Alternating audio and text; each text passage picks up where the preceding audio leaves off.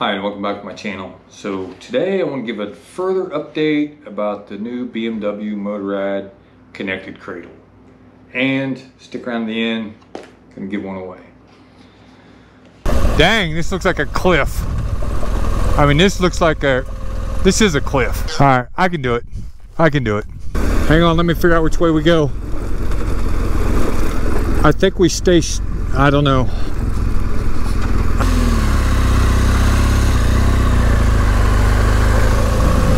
Yeah, no big deal.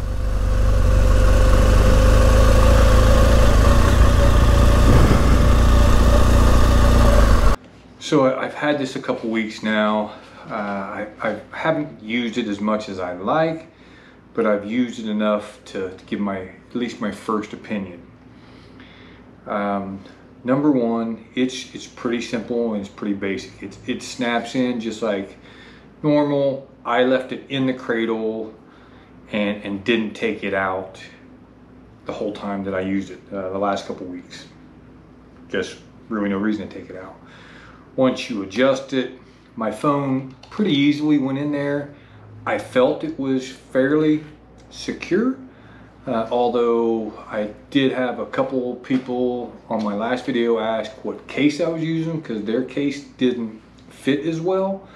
So I can tell you that I was using an OtterBox case on my phone and it did fit, but it's the smaller streamlined OtterBox. I know if you have one of the old bulky OtterBoxes, it's probably not going to fit, and if you have one with a built-in battery pack, it's probably not going to fit. But let's go on to the functionality of it. So it's like a charging pad that you lay your phone on. Like I've got one of those circular charging pads. I just lay the phone on it. I kind of move it around until I hear a ding and then I know it's charging. This is the same way. I took off last week on a little ride and the cradle wasn't connected, wasn't working. And I had to stop twice and I figured out that somehow I had something a little cockeyed or something. I don't know. But it made the chime, I saw the little light, and then it worked fine. I played with the settings. I got it to lay out to be what I wanted, and I ran several tests. Just like when I tested the BMW Connected app versus Nav 6, it's fast. So with the phone in the cradle, going through the system, I was able to type in 5 or 6 different addresses. They're quick, the phone's quick, and off I went.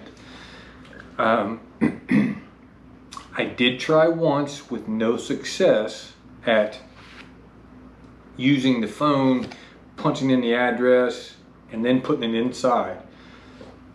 Maybe I did something wrong, but it didn't work.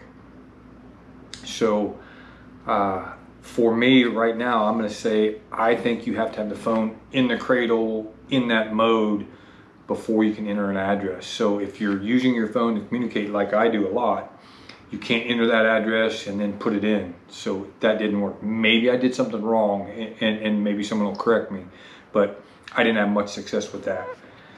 So I challenged a couple times the route it took me, but I will say I think it was probably right. It was set up for the fastest, and even though it took me a way I didn't want to go and normally wouldn't go, it was probably fastest. So does it work? Is it worth $300? $284.90.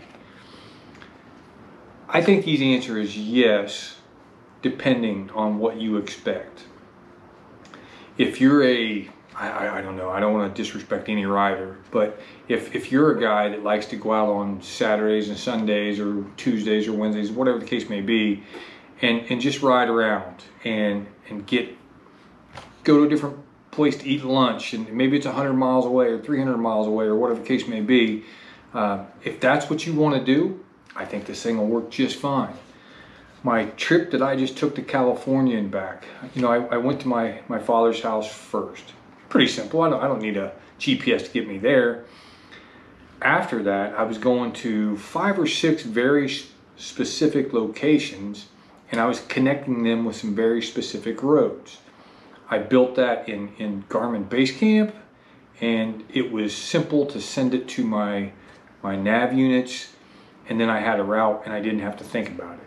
If I was using this system, I would have to stop each individual route and punch in those addresses, and then it may not take me on the very specific roads that I wanted. So I'm not that familiar with Google Maps and using that system on a phone. Maybe it works, maybe it doesn't, I don't know. But if you're looking to go to the bank or Starbucks or someone's house, I think this will work very well. I just don't have enough time yet on it to say I can create a 14-point waypoint ride and it's gonna work. I don't know. I also haven't had a chance to test it with River. So there you go. But for the average guy, I think it works okay.